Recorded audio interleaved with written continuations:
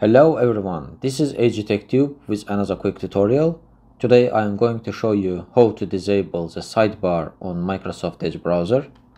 So go to Edge browser and press three dots on top right corner of the screen and go to settings menu.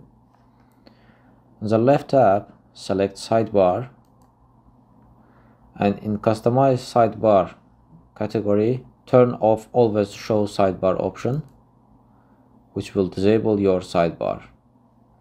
Okay guys, this is a pretty straightforward tutorial. As always, thank you guys for watching the video. Please subscribe to my channel if you wish to see more of such content. I'm looking forward to catch you in my next videos.